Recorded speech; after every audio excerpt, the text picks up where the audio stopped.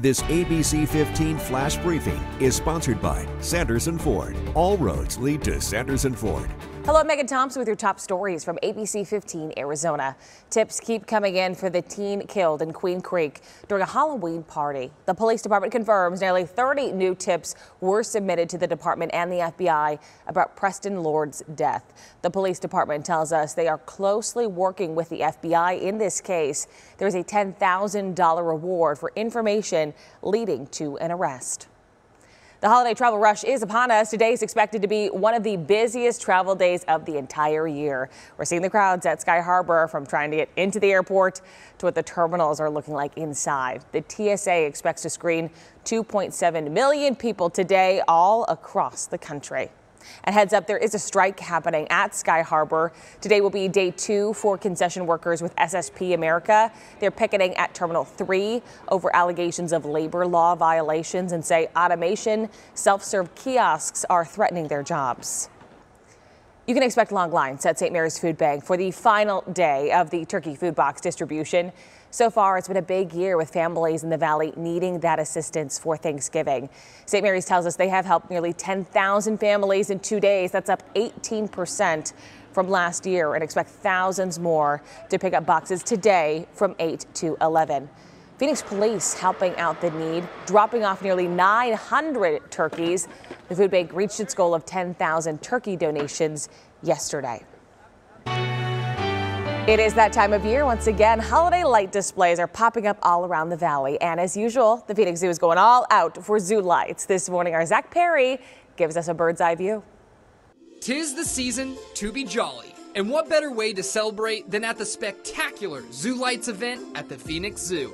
There are so many different things you're going to come see. It's about 2/3 of our campus that we have lit up for zoo lights. So no matter which way you turn, you're going to see lights. Let's get wild for one of the Valley's favorite holiday traditions. Zoo Lights at Phoenix Zoo is bigger and brighter than ever before. With nearly 4 million lights, hundreds of dazzling displays, brand new wildlife lanterns, and the return of the tallest floating Christmas tree in North America. We have a 50-foot pixelated tree in the middle of our main lake, just floating there.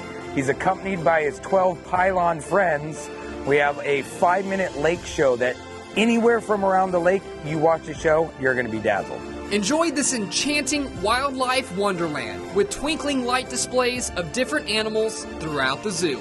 Anywhere from lions to dinosaurs to flowers to bumblebees. We cover all spectrums when it comes to the type of lights you're going to see. Take a stroll through the winding 200-foot-long all-immersive light tunnel. Drive through, walk through, crawl through, your decision. Then we have our giant zoo light sign. That sign is 70 feet long, sitting on top of our pavilion roof. But this Christmas light display didn't just show up overnight. Well, for us, we like to start Christmas in June. So there's a crew of 5 of us, and we literally start putting up our Christmas lights in June to make sure it's ready for all of the folks around this time. We actually are starting planning next year's right now. Making memories and starting family traditions, one holiday season at a time. And I like to listen to the families.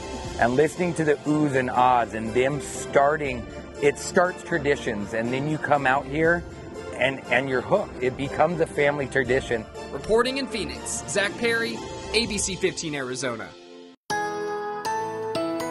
Well, we are staying with our temperatures just above normal as we head into this afternoon. Cool start to the day, clear skies and sunshine. Winds will pick up as the clouds increase as we head into the later part of the day. 77 is what we're expecting for an afternoon high. Again, our average this time of year is about 75. But around the state, we're clear and we're dry. Temperatures not too bad. 74 in Bullhead City today. We're going to see that for Quartzsite as well. 63 for Prescott, 61 for Payson, 64 for Globe, 53 for Sholo, and 54 expected in Flagstaff. Overnight temperatures 49 for Bullhead City, 33 in Prescott, 38 in Payson, 53 here in the Valley, 31 in Sholo, and 21 for Flagstaff. The extended forecast, Thanksgiving looking good, temperatures going below normal, and that's kind of where we stay trending into the weekend.